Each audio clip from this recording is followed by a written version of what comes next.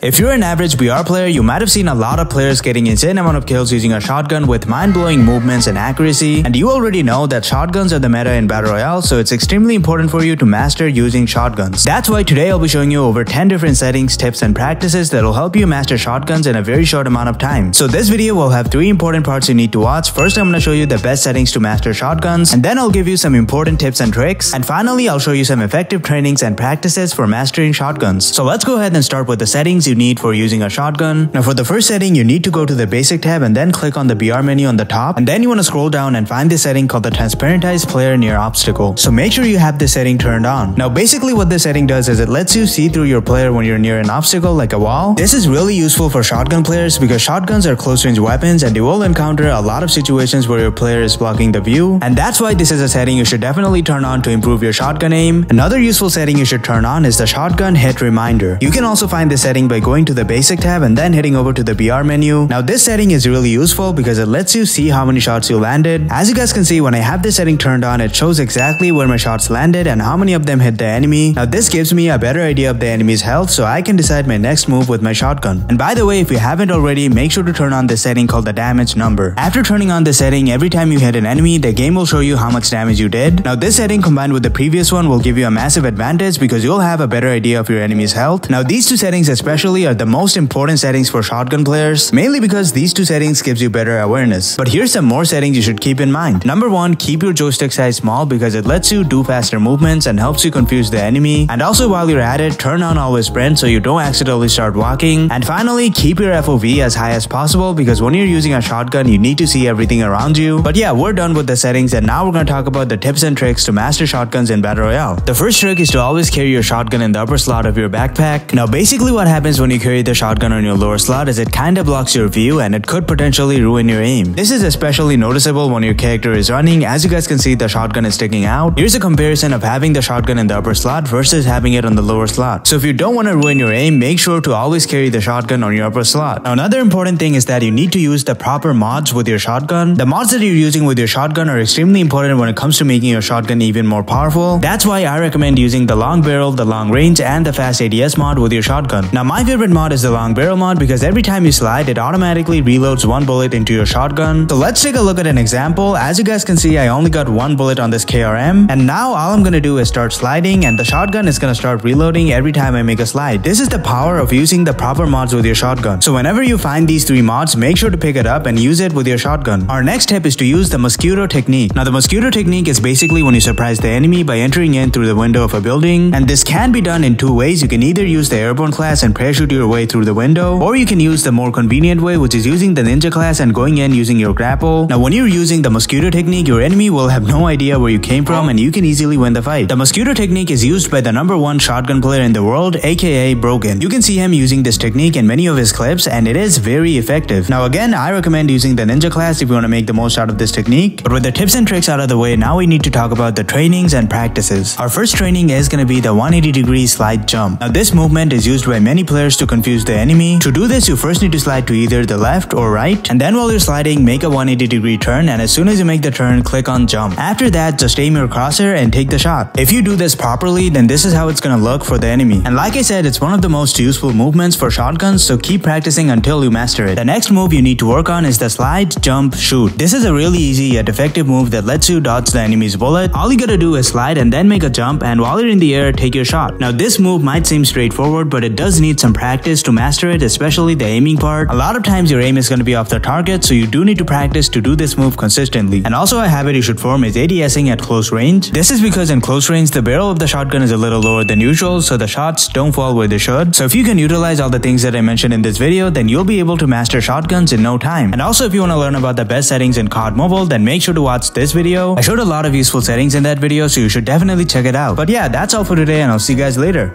Peace out.